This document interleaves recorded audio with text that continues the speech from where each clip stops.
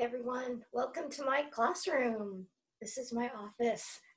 Let's show you around a little bit. I'm kind of excited. We get to start next week. Look at, I brought some of you with me. Those of you who brought me pictures, you're up there along with Emma's cat. And let's see, we'll turning around. There's a closet. There's an ironing board with a whole bunch of stuff on it. Document camera, so I'm ready to go there. We'll see which works better, the whiteboard or document camera. There's my other computer and some workspace, some more penguins, some more stuff from around my house, and back here.